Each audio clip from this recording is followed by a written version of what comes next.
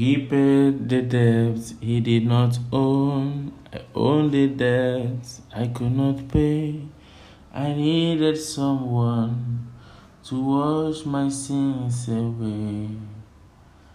And now I sing a brand new song, Amazing Grace. Christ Jesus paid the debt I could never pay. Our topic today is coming from the letter of St. Paul to the Ephesians, chapter 1, verse 7. For by the blood of Christ we are set free. That is, our sins are forgiven. How great is the grace of God!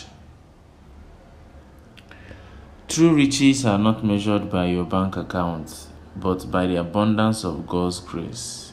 You have received Christ's righteousness, forgiveness of sins, adoption as God's child, the indwelling power of the Holy Spirit, and an eternal inheritance. As a joint heir with Christ, you have access to God's riches, which include unspeakable joy, unconditional love, and the peace beyond understanding. So don't wait until heaven. Tap into these divine blessings every day of your life, beginning today. Especially as we have entered the Holy Week. It's a special day, it's a special week set apart for us to meditate deeply into the Paschal mystery and also benefit from the mystery, because every mystery that we celebrate, there are merits when we celebrate it very well in the mind of the church. And so we are also in this week meditating deeply also on the richness of God's grace upon humanity, who paid the price with his blood, with his own life, made that sacrifice once and for all. I mean, it's a very powerful period in the life of every Christian, especially Catholic Christians, this period. So we pray to God to grant us the grace to be able to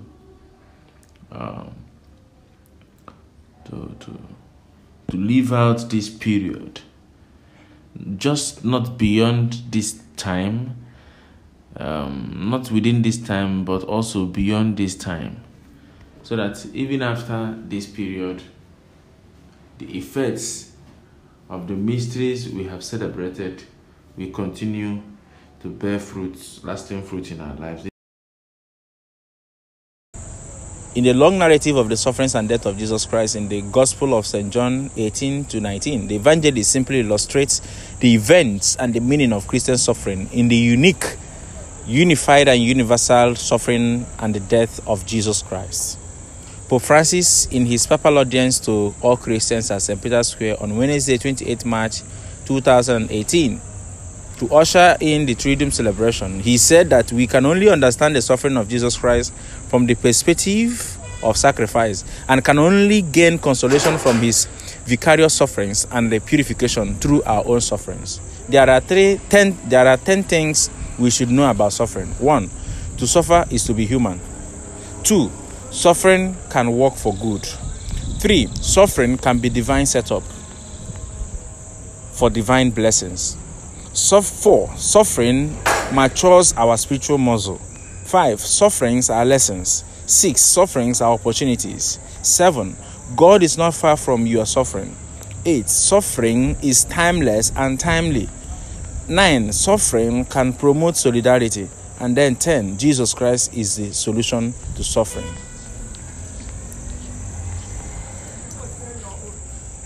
When Jesus hung on the cross bearing the weight of his people's sin, he not only faced the worst earthly death imaginable, reserved for only the worst criminals, he faced the overflowing cup of God's wrath, from Gethsemane to Golgotha, from Gethsemane to Gavata to Golgotha and the grave. But the power of the underworld could not hold him.